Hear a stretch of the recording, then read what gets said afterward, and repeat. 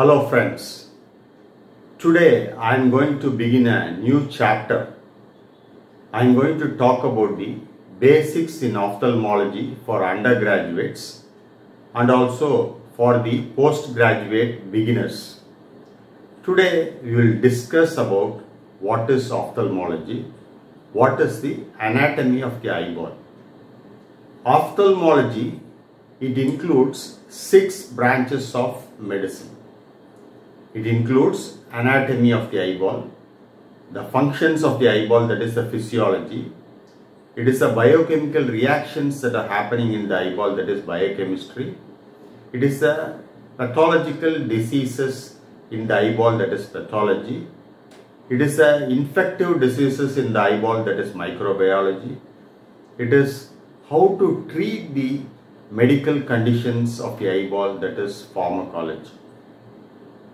So, ophthalmology covers all these 6 subjects, what we study in the first 2 years. Now, we have to add one more thing in this, that is the preventive aspects of ocular diseases, that is social and preventive medicine, as well as the surgical aspects of ophthalmological treatment. So, ophthalmology covers all these branches. So, when you are going to learn about ophthalmology, it all begins with anatomy, physiology, biochemistry, pathology, microbiology, pharmacology, and ends with social and preventive medicine, as well as that is the surgical aspects of the treatment. Today I am going to tell you the simple way of drawing an eyeball, the simple way of learning an anatomy of the eyeball. Whenever you want to draw or remember about the anatomy of the eyeball, you should think about the number, that is the number 3. So when you think this number 3, you are always going to draw or remember the anatomy of the eyeball to perfection. As you all know, the eyeball is made up of 3 layers. So we have begin with this 3 first. 3 layers.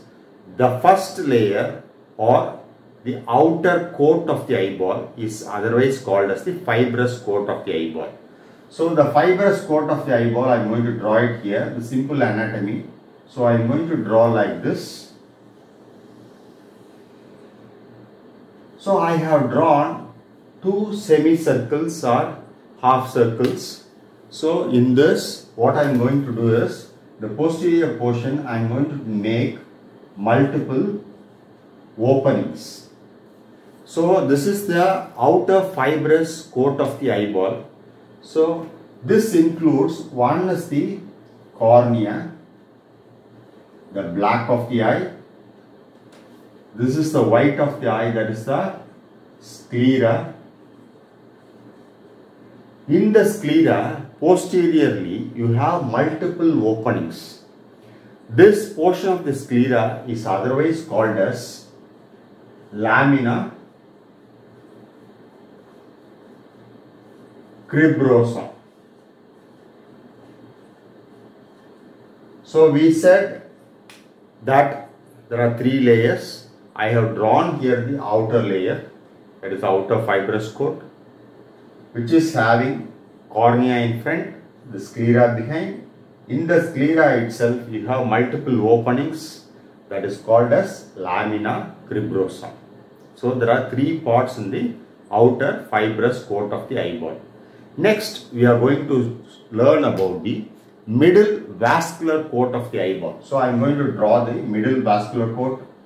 So what I am going to do is, I am going to draw this middle vascular coat.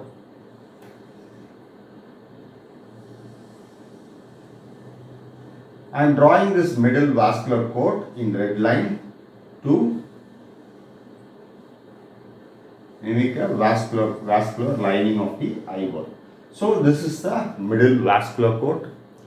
So as you see here, there are 3 portions in the middle vascular coat also. One is the iris. Next you have the swelling here, that is the ciliary body. Posteriorly, you have this choroid. So, the middle vascular coat is also having three portions.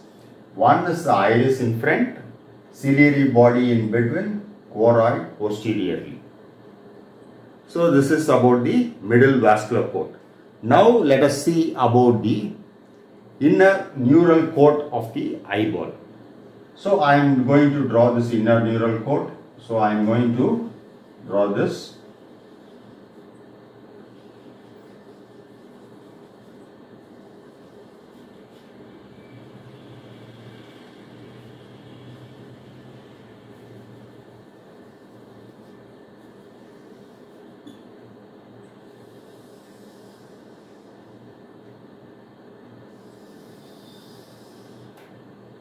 So, I have drawn the inner neural coat in green color. This has three portions. One is the epithelium of the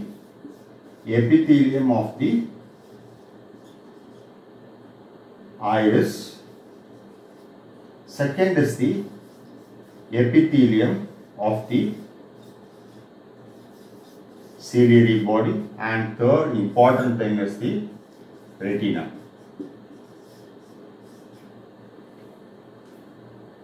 As I said, there are three portions in the neural coat, that is the epithelium of the iris, epithelium of the ciliary body, and the retina. You must be wondering why I have included this epithelium of the iris and ciliary body in the neural coat. The retina as well as the epithelium of the ciliary body and the iris, they have a same origin, that is the neuroectoderm. So, one portion is differentiating into a retina, the other portions are differentiating into the epithelium of the iris and ciliary body. That is why I have included this here.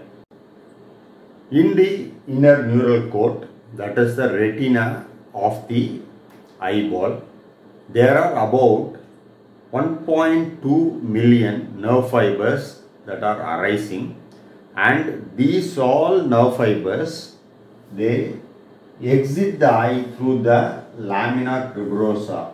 Okay, they exit the eye through the lamina cribrosa like this. All these 1.2 million, that is 12 lakh nerve fibers, they exit the eyeball and they together form the optic nerve of the eyeball. Next, coming to the contents of the eyeball. Before going to the contents of the eyeball, there are three compartments in the eyeball. You should know what are the three compartments in the eyeball. So, for that I am going to draw a structure like this here, and I am going to suspend this structure from the epithelium of the ciliary body like this. Now you can see there are three compartments in the eyeball. One compartment is here. The second compartment is between this iris and the lens. The third compartment is here. So, you know that this first compartment, which lies between the cornea and the iris, is called as the anterior chamber. It is called as the anterior chamber. The compartment which lies between the iris and the lens is called as the posterior chamber. It is called as the posterior chamber. The compartment which lies between this lens and the retina, it is called as the vitreous chamber. So, the eyeball is divided into three compartments. Anteriorly, it is anterior chamber. Middle, you have the posterior chamber, and posteriorly, you have the vitreous chamber. Now, you should know what are the contents of the eyeball. The contents of the eyeball is also 3 in number. You have the aqueous humor. That is a clear fluid that is occupying the anterior and posterior chamber. That is called as aqueous humor. You have the vitreous humor. It is a jelly-like substance. When we are young, as our age increases and we become old, this gel becomes liquefied and this also becomes a fluid-like thing. So that is the second substance. The third substance already we have drawn here, that is the lens of the eyeball. So the lens of the eyeball. So this lens is suspended or it is hanging by the attachment of the zonules. To the ciliary body. So today we have learnt about the anatomy of the eyeball and its relations to number 3. The outer fibrous coat, middle vascular coat, inner neural coat are 3 in number. The outer fibrous coat is made up of cornea, that is a black of the eye in front. We have the sclera behind. Within the sclera, posteriorly, we have multiple openings, that is called as lamina cribrosa. So there are 3 portions in the sclera or outer fibrous coat itself. The middle vascular coat, it is having the iris in front, ciliary body in the middle, posteriorly we have the choroid. The inner neural coat, it is also made up of 3 portions. That is the epithelium of the iris, epithelium of the ciliary body, and it is the retina, the most important structure in our eye. The eye is divided into 3 compartments, that is the anterior chamber between the iris and cornea, posterior chamber, that is between the iris and the lens. You have the vitreous chamber between the lens and the retina behind. So that is the vitreous chamber. There are 3 contents or things that are present in the eyeball.